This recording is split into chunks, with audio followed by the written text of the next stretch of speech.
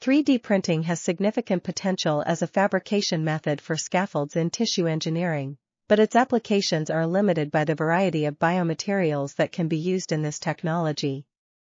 Researchers have developed novel biomaterials and compositions to enable their use in 3D printing methods, which offer numerous advantages such as creating complex geometries, porosities, co-culture of multiple cells, and incorporating growth factors.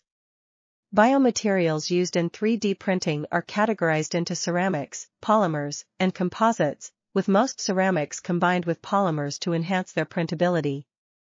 Polymer-based biomaterials are mostly 3D printed using extrusion-based printing and have a broader range of applications in regenerative medicine.